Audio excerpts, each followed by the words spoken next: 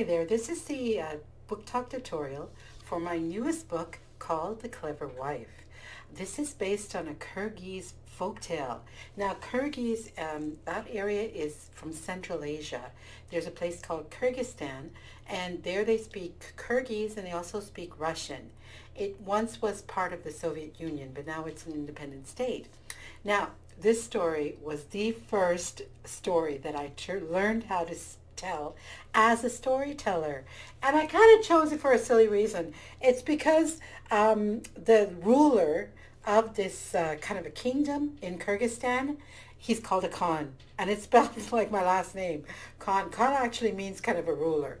But honestly, the story is just beautiful. It's a beautiful story.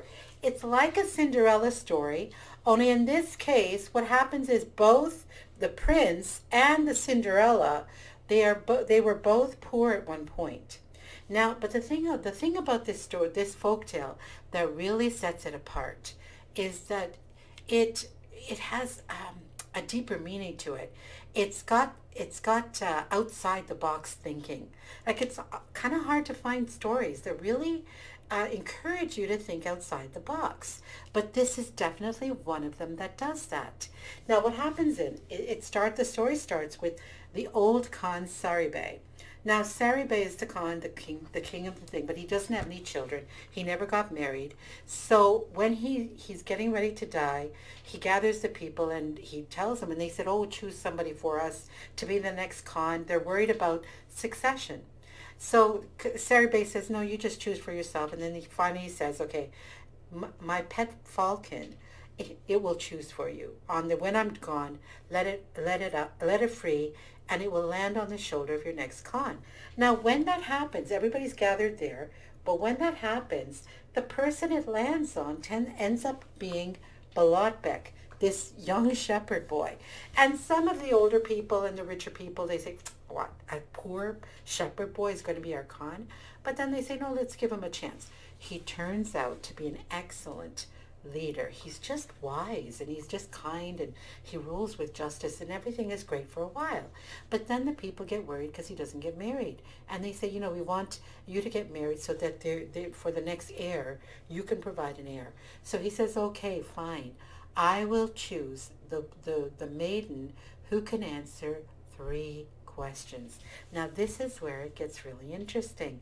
The questions that he answers are kind of impossible questions.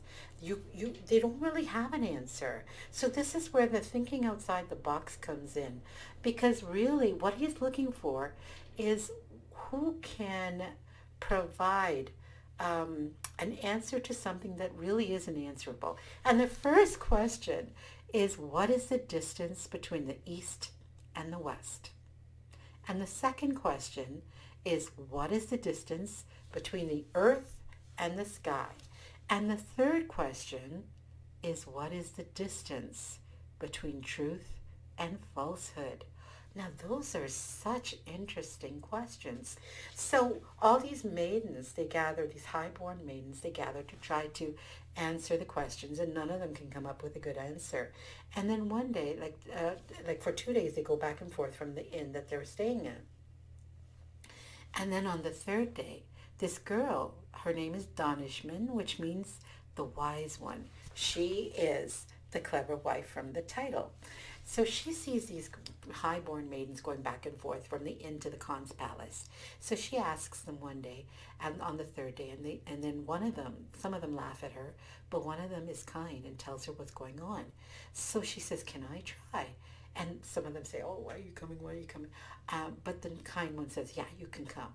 So when Balotbek asks the questions again, she provides 3 incredible answers. And they're so wise, they're so beautiful, that Balotbek says to her that I will marry you. Now, so they get married, and I love the pictures. The pictures are just gorgeous. There's Danishman telling him the answers. And these are the other maidens, the highborn ones. And look at the expression on their faces. I should mention that the illustrations are done by an artist named Aisha Gamiat. Oh, She is incredible. She actually went to Turkey for a number of years, and she studied under a master to become an Islamic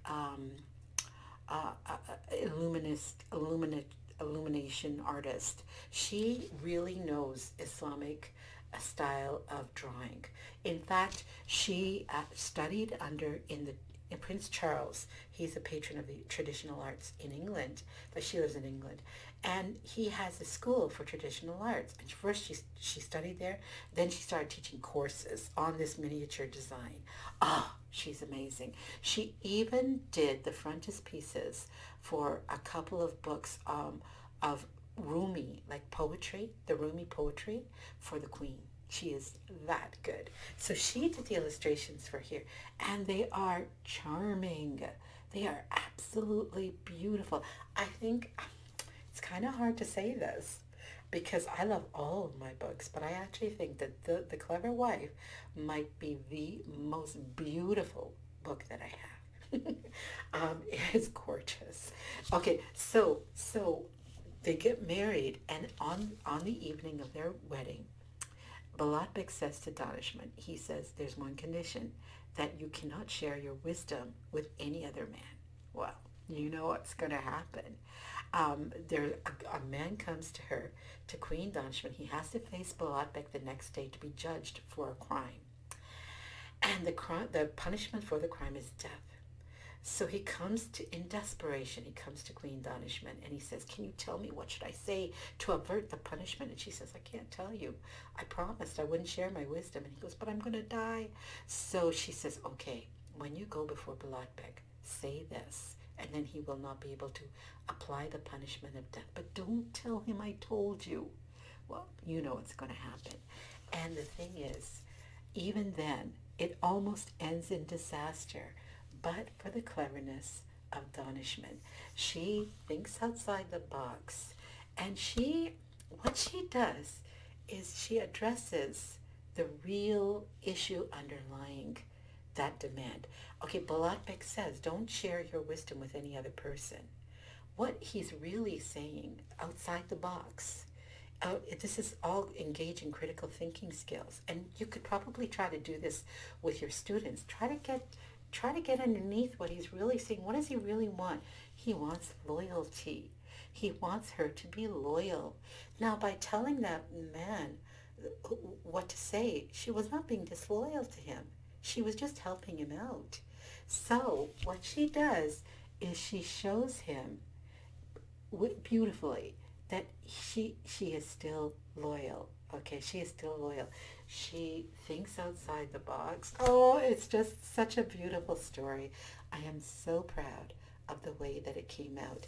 And at this time, I must say, this is 2022. This is when the book has been launched. And I do believe that sometimes books land at the exact time that people need them. We are coming out of the pandemic. And I fear for the children who have had, and for their parents too, quite frankly, who've had an incredible couple of years of hardship and difficulty. Many of them, they need a happy ending. They need folktales. We need to return to folktales because they provide such insight into human nature, and they have a happy ending. They give us hope. They give children hope. And Einstein said, if you want your children to be smart, read to them. If you want them to be brilliant, read them folk tales and fairy tales. I mean, this is what Einstein said. Okay, I'm paraphrasing. It might not be those exact words, but he did say that. Okay, so let's get some folk tales back into the hands of our children and the next generation to give them hope. Thank you for watching.